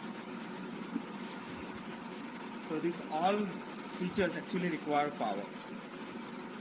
So the last thing I want to show you, two more things remaining. So what I'm going to show you, how we can actually operate the window of the car and how we can actually operate the headlight of the car. So both the things we'll see. So I'll show you the power window feature. So as you can see, the window started moving. So it's about one window. Similarly, we can actually control all the windows of the car like this. And the last thing, what I want to show you, we will operate the headlight of the car. So let's say we are in the dark and actually we want to use the light of the car for some reason. So we can use it. So next thing what I'll show you is operating the headlight. So as you can see, the headlight of the car. right? So now again the same question. So students, can you help me? Yeah, can I say it's IoT or not? Yes, so Shobit, now tell me, or anyone else. So it's IoT or not? It's IoT. Okay. So again, actually everyone is making the same mistake, right? Again, my mobile phone is a machine, car is a machine, right? A machine is interacting with another machine, right? So here we are not analyzing this data and we're converting it to some intelligent form. Simply I'm giving 1 and 0 and this car is getting operated. That's why it's not IoT. It is M to M only, right? Now I'll play actual video of IoT so that you can understand. And again, this is an entrepreneurship point of view. It's a good product and you can take this idea forward also. So I'll quickly play the video. The technology at our fingertips can help us do amazing things. It can help us navigate the world, know which restaurant to book tonight, or know what song is playing on the radio. But when it comes to the actual stuff around us, if you're not sure or just don't know, well, you're on your own. SCIO is the first molecular sensor that fits in the palm of your hand. It scans the molecular fingerprint of an object and provides relevant instant information about its chemical makeup. You can use it to log the chemical fingerprint, record it, and share it with your friends. Imagine if there was a way to know which watermelon is sweeter. When is that avocado going to ripen? How many calories, carbs, or proteins are in that shake? How your plants are doing? What's in those pills you were taking? Imagine if there was a way to know the chemical makeup of everything you come in contact with. The applications are endless. SCIO uses a tiny optical sensor called a spectrometer, which absorbs light reflected back from an object and breaks it down into a spectrum. The spectrum is then sent to our cloud for analysis, and our algorithm sends back the result to your phone in real time. Spectrometers are used today in labs around the world, but they are too large and expensive for everyday use. SCIO is a tiny spectrometer that can be mass-produced at low cost. What's exciting about SCIO is that it empowers us all to explore new frontiers right under our noses. You don't have to be a scientist, you just have to follow your curiosity. And every time you scan, you're helping to build the world's first database of matter. That has tremendous implications for research, for medicine, for education, for our food system, and for our environment. You can also get our development kit and build applications of your own. Join the journey. Get your own SCIO. Explore more. Right, so actually this product is already available. You can buy this. The cost is only $100. So less than a smartphone cost, you can actually buy this product. Right, so it's very good idea that now just you can use optical ray and you can come to know the life of a particular product. Whether it's a car tire, whether it's a fruit, vegetable, even you can put it on cheese, medicine, and it will tell you exactly some more information about it, the carbs and fat and everything, right? So basically what is IoT is, right, when sensors are there, which captures data, right, via internet we send, when we analyze this data and convert it into some intelligent form, right? So when 4 layers are there, physical, network, then information and application, then it becomes IoT, right? So very, very important concept, right, to go for. Now this air pollution, as I told you, so I worked on a system called air pollution prediction, right? So before that, what I had to do was, because the air pollution index we are seeing, that is outside, right? But I wanted to compare the what is there inside my house. So actually I connected this pollution station inside my bedroom actually, right? So just to capture that what is the indoor pollution. And then I put another one at my terrace so that I can come to know. So actually this project, myself and Dr. Nima work together. So we capture this data, right? So that we can compare that what is the difference between indoor and outdoor pollution. And based on using this data, what we did, we applied artificial intelligence here. So whatever data I gathered, right, I gave it to machine learning algorithm, and machine learning algorithm gave me prediction based on timestamp, right? So this was the architecture I proposed, that once data was gathered, I stored that on cloud platform, that is Google Firebase, right? Like Google Drive, there is something called Google Firebase, right? So I stored data there, and then there I apply machine learning, right? We together, and then we actually predict the pollution index. Just like we predict, just like you can go to AccuWeather, you can see weather for tomorrow. Likewise, we actually worked on pollution for tomorrow. right? So that accordingly we can plan our trips. So this portal we develop. So you select a particular date and it will show you all the pollution values, so all the sensor values as well as AQI index value, right? So we develop this app also as well as web interface also, right? And you can read more about this, right? If you just search air pollution prediction and my name, and you can actually read more about this thing, right? So this is how you find the limitation of existing system and you try to come up with your entrepreneurship idea. Yeah. Another project I want to talk about, it's little research related to research, but as ma'am talked about DRDO, so I thought that let me discuss this thing. So actually I got a grant of 16 lakhs from DRDO. Now, what exactly I'm working on? So if you recall this particular photo, right? She's actually eminent scientist. She was there actually, Kalpana Chawla. Right now, this photo I'm sure everyone remembers in the house, right? That what happened and all. So what we thought that what can be done? I mean, so currently I'm working with a technical team of DRDO, and we are trying to do something so that this kind of accident can be protected in the future. Now, what happened at that time when spaceship comes back, right, in the Earth atmosphere, it generates that friction, and because of friction, a lot of radiation gets generated. Radiation is energy, right? And energy gets sprayed, and what happened? All the tiles came out, right? Because of that reaction, that process called pyrolysis, and because of that, all the tiles came out, right? We have studied this in 12th. Some of you, if science background is there. Others, I'll tell you basically, there is a friction happens, and because of friction, this incident actually happened. Now, we cannot go to space, right, and taste this kind of spaceship. It is impossible, right? Because there is no gravitation force there. So what we thought that what if we apply here some kind of multitasking or parallel computing, it is called in engineering language, and so I'm using Python language for this. And what we're trying to do is, if we can come to know what kind of gases and solids are getting generated when this happened, right? And based on that data, if you can build smart material in India. Now in NASA, right, in USA, this facility is there. In India, it is not there, right? So what we're trying to build is, we're trying to build smart material based on this inputs, so that we can build spaceship which can actually provide you resistance against this kind of accidents, right? So for that, now supercomputer I need to do this kind of computation. Now supercomputer cost you 16 crore, right? And that much fund is not, we don't have. And the grant I got is only 15 lakhs. So what I'm doing here is, if you know Raspberry Pi, there are different controllers available, right, for IoT, like Arduino. So this is Raspberry Pi. So I'm trying to build a supercomputer using Raspberry Pi. So it is called master and slave kind of device. So this computer will cost you very less. It is almost, I can tell you that 1/15th cost of the actual computer, right? So using this cost, I can build this computer, and this computer is as good as the supercomputer, which can do the similar kind of computation, so that we can come to know what kind of solid and gases are getting generated. So we can build that smart material, and we can build the testing facility at DRDO, right? So that in future, this kind of accident can be protected, right? So that is the idea, that how IoT can be applied research point of view. Again, here also we can think of some entrepreneurship point of view ideas. Like, people are now talking about drones and attacking drones and all, right?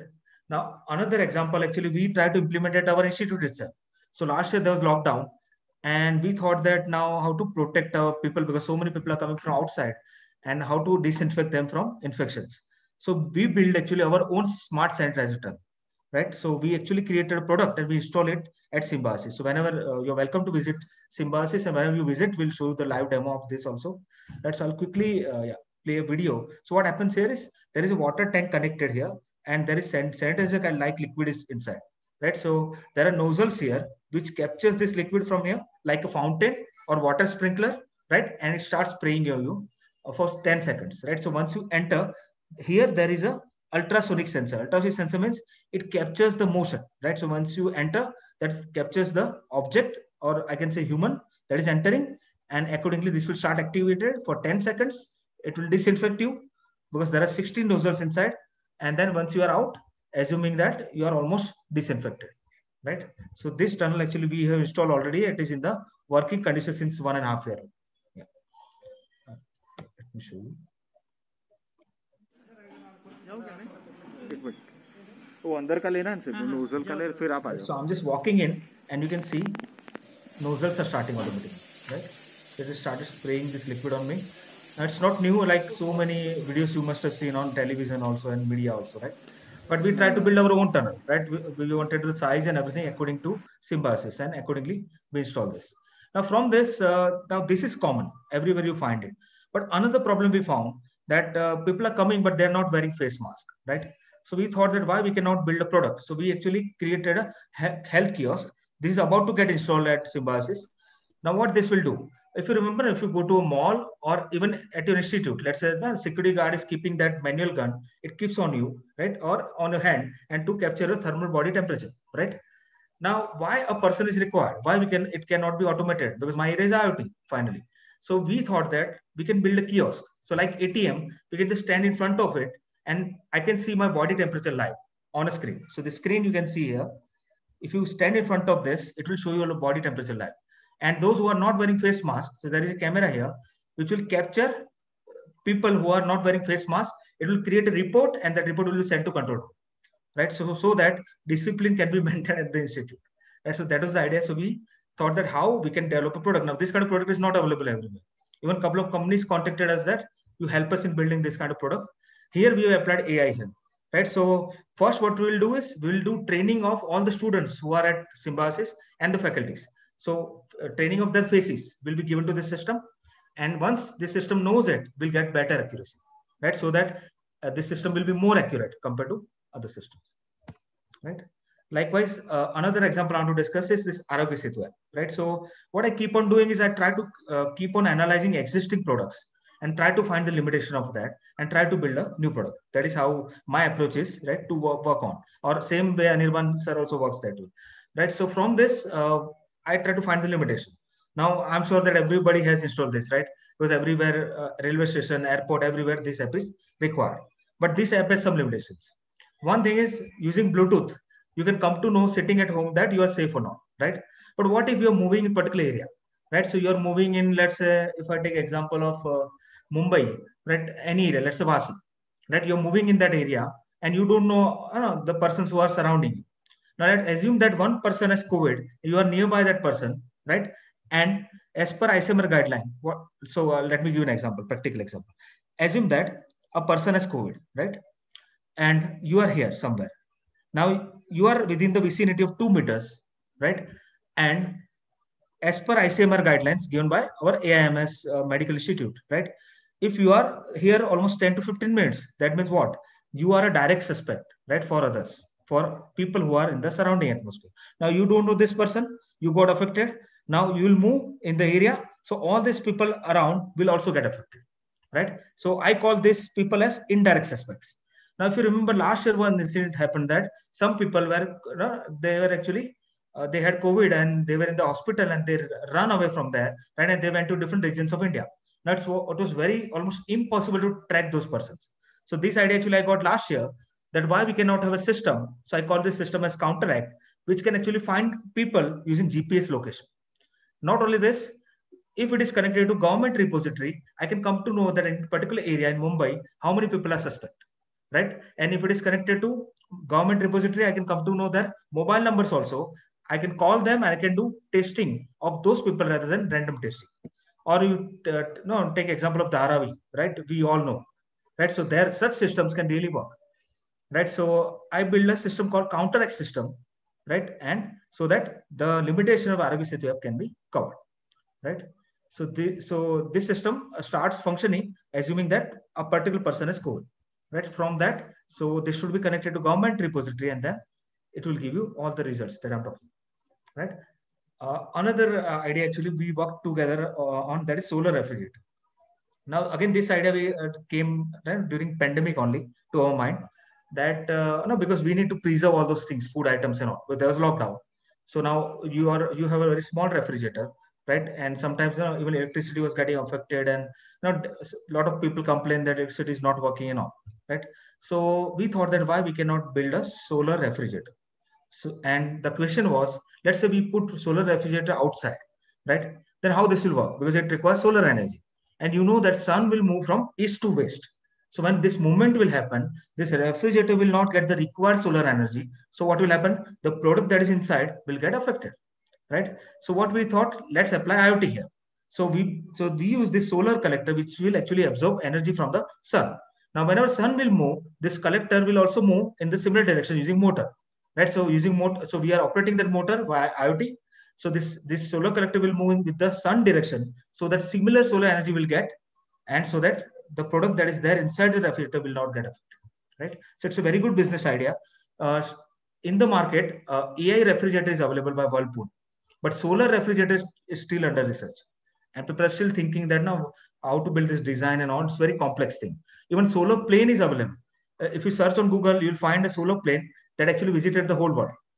But solar refrigerator is a big concern, and currently it's the requirement of the hour, right?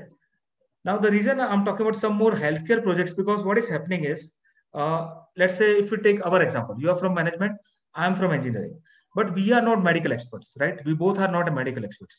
Now, basically, we both still love technology. Somehow we try to bring some technology in various solutions, but doctors hate technology. So there is a big gap between doctors, medical people, and the other people, right? So that's why this domain is very, very big, and that is where, all right, lot of innovations and inventions are required, and that is where a lot of business idea can come from this. So one of the idea I thought of, and I can take example of Mumbai actually, because in Mumbai, you know, right, the how fast your life is. So everybody is very busy. Even people don't have time to spend time with their parents also, right? And specifically, if I talk about middle-aged people like us, right, we have family responsibilities and other things. So I don't have too much time, right, to talk to my parents and all. So this is where technology can play a role, right? So I built a system called Smart Aging System in 2019. So I'll give an example why I thought of this thing, because recently when in Mumbai, a couple of incidents happened actually, that a lady was at home, right, an older lady, and like their son and daughter, that is their US, right? They are working in an IT company and they are there. Now, after 6 months, people actually came to know, right, that she was suffering from some kind of disease called dementia. Dementia is a depression, right? It is, you feel loneliness because nobody's around you. You don't have any companion, right? And somehow slowly, it will start reaching your mind, and finally it will start affecting your body, right? That is how it works. Now, when this thing starts, you cannot actually see from outside. So there are no symptoms, but your activities, if you monitor, it can give you a lot of information. So there, again, that is where sensors can be used. So again, I published a paper in Sensors Journal called Smart Aging System. So what I did, I actually connected various sensors at home, right? So myself and a couple of researchers from Sweden and New Zealand actually worked together on this. So we actually installed these sensors in 3 different houses, one in India, Sweden, and New Zealand. So that now, because it's a common problem everywhere, all over the world, it's called dementia, right? It is psychological disease that you feel lonely, you enter into depression, and suddenly it will start affecting your different organs and everything, right? So this particular device is called ENE sensor. Now what it does is, it will tell you the usage of this particular appliance via mobile app. So via internet, you are anywhere, you can come to know that someone at your home is using this device, right? Likewise, this microwave one, you can come to know. So let's say at midnight, someone is waking.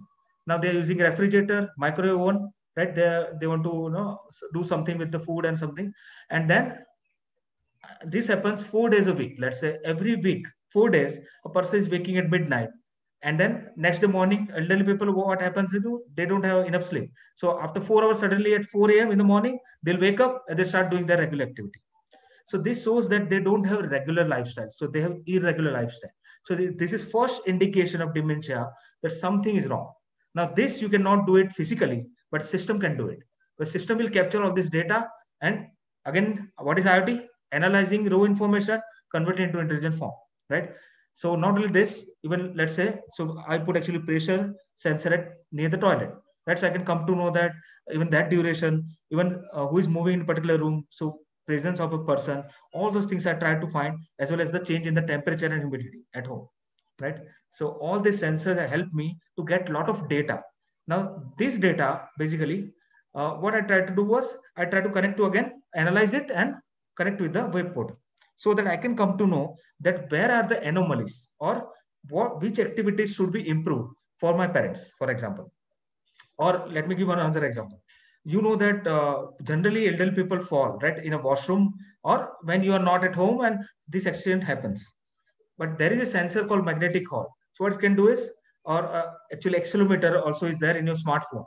So accelerometer, magnetic hall, and gyroscope, these are the sensors can be used. and it can detect a person as fall. So without camera in your room, because you don't keep camera in your bedroom. Now, let's say in washroom, same thing happened because you don't need camera in a washroom also, right? But what if this has happened and a sensor has captured this movement and immediately you are notified? Then you can take some action. You can call hospital, you can call doctor, and you can do some action, right? So this is where nobody can reach, sensors can reach. So sensors have become our eyes now. If I take a practical example, if you're in your car, right, your parking sensor is ultrasonic sensor, which will help you to park your car in the reverse direction, right? There is IR sensor, which will help you to detect different people, right? Even your horn, right, which is connected, that is also a kind of sensor. Even a camera is a motion sensor, right? So everywhere we are surrounded by sensors, right? So the sensors are our eyes now, which get a lot of data and information. And if we analyze this, we can actually solve a lot of problems, right? So that was the idea. So this extended work of that actually I try to detect dementia. So first work was on finding the anomalies from the routine activity. And then what I try to find is activities like sleeping. So you can see now for dementia people, elderly people, what happens? Sometimes they sleep for 16 hours. Sometimes they only sleep for 4 to 5 hours. Right? So you can see that variation in this. Sometimes they repeat the same activity. So they brush their teeth, again they do the same activity again. Or they cook again. Right? So because they forget it.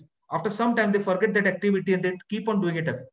Right? So actually, I worked on this. My actual research area is healthcare informatics. Right? So I work on various health problems. Yeah. This seems to be very interesting. We have various specializations at our institute. Wow. So maybe we can have we have healthcare management at our institute. Yeah, sure. So these things seem to be very interesting, and I think so. We need a focused audience also. Would have been very efficient, I think so. So we really look forward to, sir, more detailed sessions. But right now, students are posting sending questions just a couple to us. Of minutes, and I'm almost done. Yeah.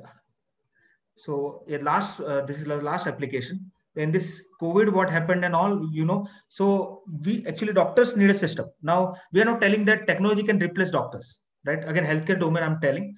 But what if we have some web interface available where you upload your CT scan and X-ray image, and you can come to know the probability of COVID, right? Then this can really help you, this information, doctors, in diagnosing particular patient, right? So this is another example, entrepreneurship point of view, that how this can be converted to some kind of product, right? So yeah, I'm almost done. And those who are interested, I have a small YouTube channel. So you can just search my name and YouTube and you'll find that, right? And a lot of videos, such videos are there, which you can refer. Yeah. So now I'm happy to take any questions if anybody has. Yeah, myself and Dr. Anirban both want to take any questions if it is there. And thank you so much, ma'am, for everything. The pleasure is ours. I see few budding entrepreneurs here who have sent us few questions. Sure. So they do not know exactly whom to ask. So, Poonam ma'am, may I take one question? Both are there. We both are there to answer. Yes. I'll take one question. This is from a student who is worried. He says technology is creating number of opportunities. How should managers tap these? Yes, so it's a very good question actually. Yeah, so I'll tell you actually what is happening is technology is definitely changing our life, right? As I took example of sensors, but it's not true that it can replace human. So very simple example is we have cognitive ability, right? So we can see, we can hear, we can sense, we can smell, that technology cannot do. Basically, machine is nothing but a dumb thing which only understands 0 and 1. But we have additional abilities given by God which can do a lot of things. But what is happening is our roles are changing. So in every field, for example, if I talk about Symbiosis MBA, that is also well known, like your institute. So there we teach AI there. So engineering faculty actually go there and we teach them IoT and AI. Because what is happening in AI also, because that is where analytics is applied, right? And in business also a lot of analytics is required. Whether it's finance area or production or any area, finally a lot of analytics is required. So what is happening day by day is our roles are changing. So with that pace, if we are not updating, then machine will replace us. So there is a threat of replacing, for example, even you will see after 3-4 years, a RJ, machine learning RJ, who can crack jokes also, which right now machine learning cannot do. But you'll see that, and everywhere now you try to call Axis Bank now, right? And previously, if you remember, the buttons were there. So if you press 1, it will take you here, 2, 3, 4. Now there is a voice command. You speak that what is the issue you have. You tell your query, it will take you directly there. So there is AI working. It's called chatbot. Again, so everywhere now you are not finding humans there. So most of the call centers, I can tell you that will be replaced for sure, because these machines are far better than no, even they don't require breaks and all. Likewise, if you there is one concept called SBI, State Bank of India in touch. So they are creating banks without humans. So only 1 or 2 humans are there. Everything, all the banking operations are automated. So currently there are 15 to 20 staff is there, no? Clerk is there, cashier is there. So if you search on YouTube, you'll find that video. And already a couple of branches are already started. So it is called, so via video conferencing, people are sitting in Bangalore, you can ask your queries. You can just take your Aadhaar card and all, you can deposit and you can start your account straight away. You don't need anyone. That is how technology is changing. So basically our roles are changing, but technology can never replace human. I don't believe so. So this extensibles and all those movies are there, but I don't think so. That will happen next 10 years at least. But it is happening for sure. That you are right that, and that's where we require some awareness. That's how we started teaching in MBA, analytics, AI, even some IoT. So now some faculties are now talking to us. So now what we started is borderless university. That everyone who is expert in some field should take that subject. Not necessarily it is from this particular discipline only. So that is what slowly we have started at our institute. Still, it will take some time because everybody is still not like open for this, and we need to think of some policies also, you know. But this is how things are moving, and we need to finally try to catch up as much as possible. Sure, ma'am. Yeah. Any other questions? Yes, sir. So there's one more question that I have. Sure. So, you know, when we talk about internet and internet of things and things like that, the concern for security and, you know, safety, privacy also, you know, yeah, so that is true actually. Yeah. So how much concern should yeah, so currently in IoT, so again, it is an opportunity for management people also that contribute. That currently in IoT, not a single security algorithm is there which can secure. But still, the problem is we want information on fingertip. So we are not ready to know, even if you, now we'll talk about geometry and all. What is happening is we want everything at home. We are not even ready to go to restaurant and enjoy that. So most of the time, because we are tired, we are coming from duty and all, and then we want everything on. Now what those apps are doing is they are actually trying to find, you know, your patterns. That what kind of food you like. You like Chinese, and in Chinese, which kind of food and all. And they keep on sending you some reminders, some discounts and this and that. And somehow this thing happens. So even though there is no security, obviously there is some security on cloud layer or some mobile apps and all. But IoT is combination of 4 layers, as I said: physical network, this app, processing and application. Their security right now is under research. So people are doing a lot of research. So there is something called blockchain, if they've heard of. So that is right now, it's unbreakable algorithm that is right now available. But then integrating that with IoT is very complex, because you can see that air pollution example, that so many stations are all over India. Now, how to connect everything in that blockchain area? And because blockchain says that one block only knows information on another block. So block is nothing but one location. So one location only knows another location. If there are 100 locations, everybody is not aware of each other. In that case, it's very, very difficult to implement it. But I have some information that Axis Bank has implemented this blockchain algorithm. SBI failed. But I can say that if your money is there in Axis Bank, it's safe because they have implemented blockchain. So if entrepreneurship point of view, if I say, that's why even we have our saving account in Axis Bank here. But all banks are now trying. So if one will do, competitive spirit is there, so everyone will try to do the same. So yeah, but security is definitely a concern. That is where some work is happening currently. Sir, I can see a question in the chat box.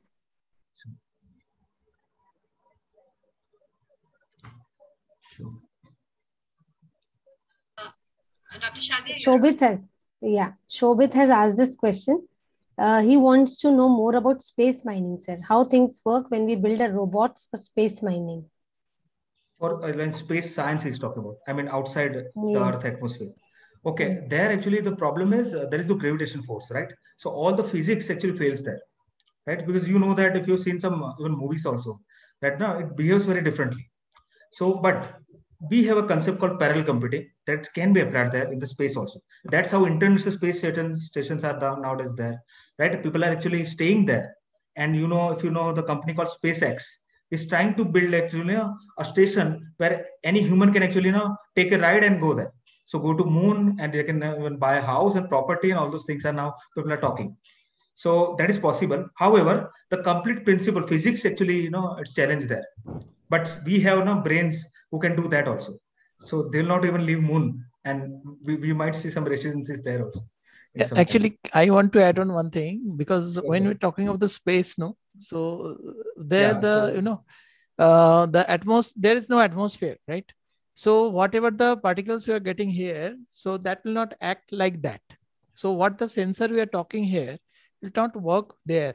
So that's why I need some special kind of materials, special kind of technology. So there we can work. So people are working on this. Yeah, but one example I can talk about, that London to Paris tunnel underwater. Yes. That is where some underwater sensors are there, and which is getting some information, right? So in case of threat scenario and all, so there are sensors placed underwater, and if you know, that's the biggest tunnel in the world between London and Paris. Underwater there is a train, and there are some sensors are there. Even they're using internet. I mean, that's how good the technology is reached. So, but what you're telling is right. Space is something. And it's better that we humans have not reached there. Otherwise, we don't, what we'll do there also. Yes, it is very difficult to do, but still people are working. Even for aquatic, that's animals and their cultures to observe. So some technology has come up. So that is working on the sea level, because yes, as we are going to 10 kilometers, 15 kilometers in the day. But if I take one example of Mumbai, actually, that Reliance has done that petroleum gas thing is there, Bombay High, we call it. Yes. So they have actually converted, automated it. So when you give that petroleum gas, all those processes are automated now. It was manual previously. The complete thing that at the end we get the product petrol and diesel at the end. So that is completely automated. So even oceans we have not left. Only planets are pending now outside. Yeah.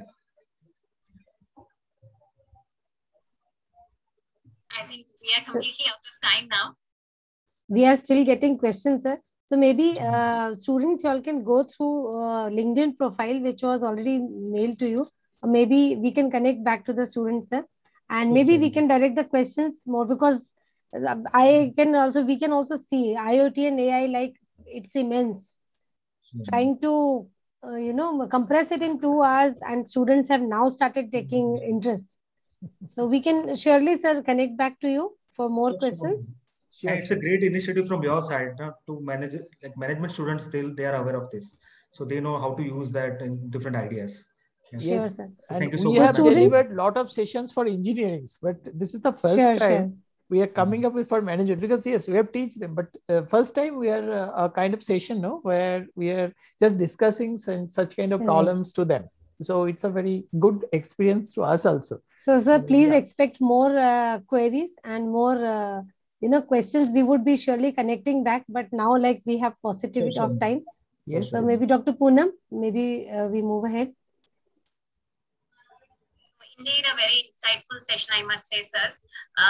It was interesting to know about the touchless technology and the fascinating world of Internet of Things, its different uses. Our young, inquisitive minds, I'm surely would have a lot of takeaways from this session, and also inspiration to be entrepreneurs in the field. Looking at your videos, I'm sure they would have taken a cue or two from those videos. I thank both our speakers, Dr. Soor and Dr. Pandya, for taking time out and sharing with us the scope of Internet of Things and artificial intelligence in entrepreneurship post-COVID. Also, I thank our IT department for all the back-end support, the staff and faculty of V School, and of course, the audience for their presence. Thank you, everyone, and have a great week ahead. Namaste. Thank you so much, ma'am. Thank you. Thank you all. Thank you, sir. Thank you so much. Yeah, thank you. So now